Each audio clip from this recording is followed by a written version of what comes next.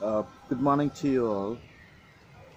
Uh, I'd like to make this special, not special, something very thoughtful um, video. Which I'm doing this for the first time. Um Last night I've been talking to my friend somewhere in the west, faraway country, a developed country, and I'm from. I live in Far East, and we've been talking about meeting, coming down here. I've been talking about lives we get engaged on daily basis, and I met her a while ago, a month ago, here in East. She was touring this place as a tourist, and we became possibly good friends. And she's been very attracted to the things here and wanting to come down again here. I told her, you can come down, it's a nice place, spend your time here. But she was worried about her work. Of course, everybody has to work to earn an income, make your living, make your ends meet. It's nothing special about it. Everybody works. But here, I just want to give you some points on some things. Hey, she said to me once she told me that if she would take off from the work and come over here and enjoy the life here in the East, she probably would lose her job. Her employer might kick her out. Of course, that's how it works. If you don't go for work and don't produce a product for your employer, probably he need no much. Need not have much reasons to tell you to go away in a nice way. Of course, that's nothing nice about it. Now, when you're employed, there are basically two things happen to you. First, you think that the employer is very generous person and they're doing a big favor to you, and you are obliged to be, you know, something like pledging allegiance or something like that. Many employees expect that. Of course, many employees even do that. They're proud of the organization, proud of the employee, proud of the product, proud of the job they do.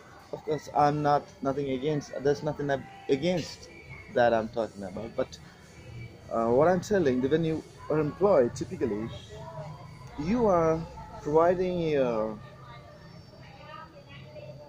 service, whatever, in a different manner, and you sacrifice a lot of things. And this is used to produce a product for an employer. And this an employee cannot survive without people like you and me, because you need to work hard, sacrifice yourself to produce product for the employer who will sell that in a higher price, and you work for the meager pay. uh, of course, maybe I'm exaggerating, you might think so.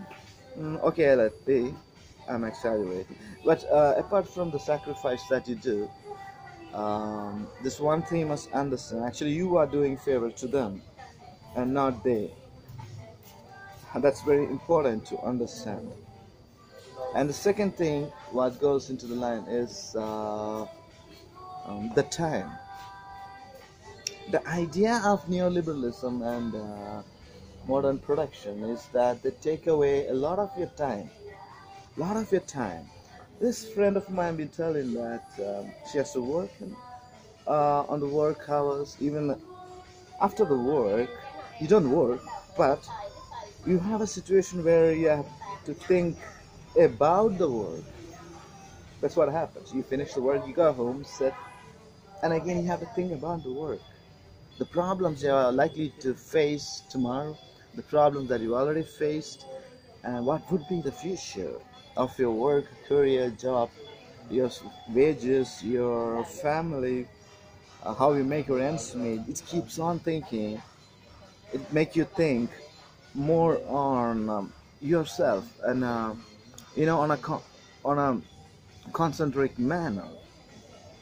Uh, this timelessness brings you into a very very unique thinking level where you think about yourself more.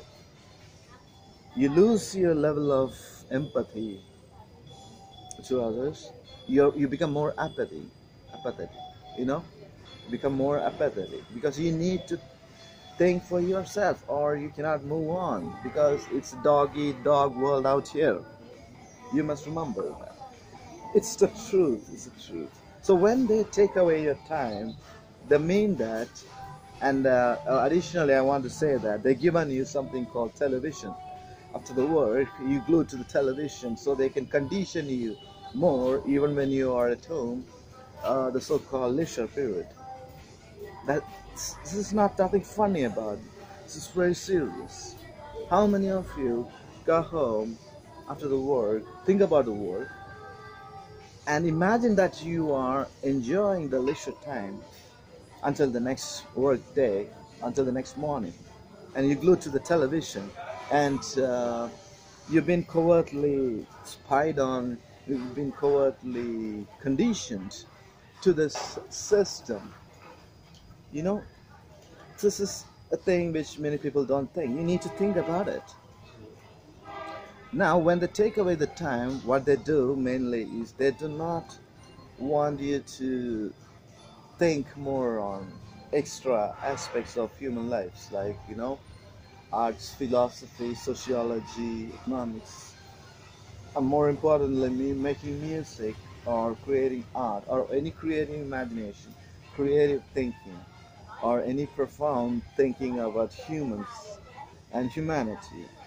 That's the whole idea. They do not want you to think on that zone because the system in the West, mainly, the system in America, system in the Europe, and even in some places in Asia, Japan, or whatever, they make you put you in a situation where you can't think on many aspects.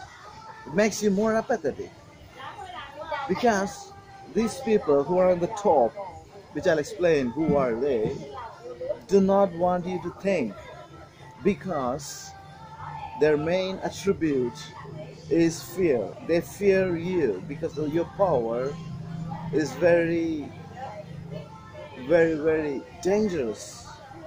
If you can use your power, it's very dangerous. They fear you. They need to control you, put you in the line. That's why they take away your time and put you in a situation where you don't think at all, anything profound. This is kind of a learned helplessness, what we call in psychology, learned helplessness. You don't, you condition the system. Many people do not know why they don't have time.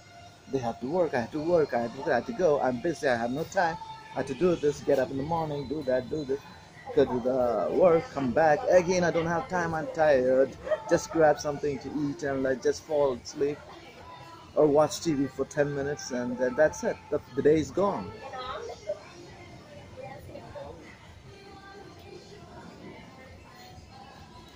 So these people technically do not want you to think because if you think more, if everybody start thinking with adequate time and adequate,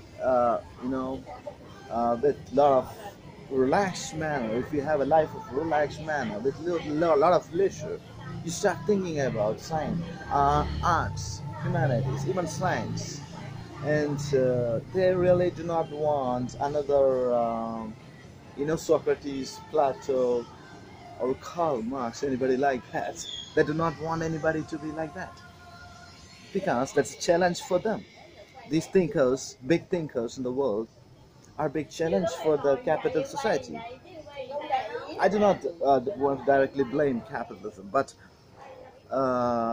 because this is not a video to blame capitalism, but capitalism is a problem. We do not require it. But however, this video doesn't give any. I don't want to go much into that side, but I want to talk on simple side how work schedule your employer in capitalist society suck away your time, suck away your money, suck away everything you have. You even compromise your personal life, your love life. You know, the time you need to spend with your children, the time you need to spend with your family, the time you need to spend with your friends, and the time you need. Just think. Just thinking time is taken away. It is not a joke. Please think about it. And please see my next episode more on this and continued ability on this.